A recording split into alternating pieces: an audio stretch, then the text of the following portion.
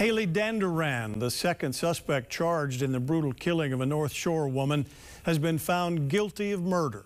The jury now has another decision to make, whether to recommend if Dandurand should spend the rest of her life in prison.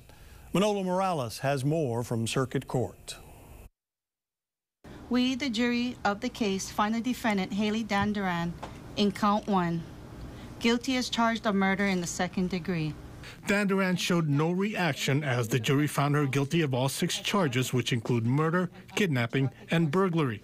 In 2017, Dandurand and her then-boyfriend Stephen Brown killed Telma Boinville at a North Shore home and tied her 8-year-old daughter to a bed.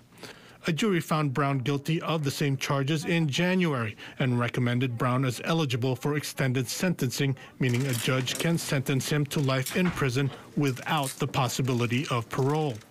Deputy Prosecutor Scott Bell is asking the jury in the Dandurand trial to recommend the same fate for her.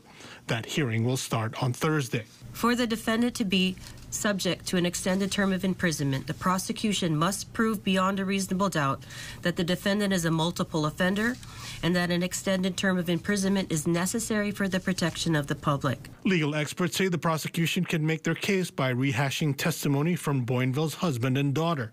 And so the government can just point to the testimony and say, look at what they went through. This was a heinous crime, and therefore, in order to protect the public from this person, you need to extend her sentencing. Dandurand's attorney plans to bring her family members to testify in the extended sentencing hearing.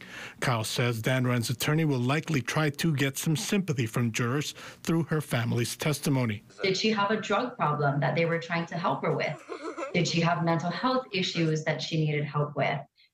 These are mitigating factors that may or may not convince the jury. Kyle says if the jury recommends extended sentencing, the judge will still make the final decision. Manolo Morales, KHON2 News, working for Hawaii.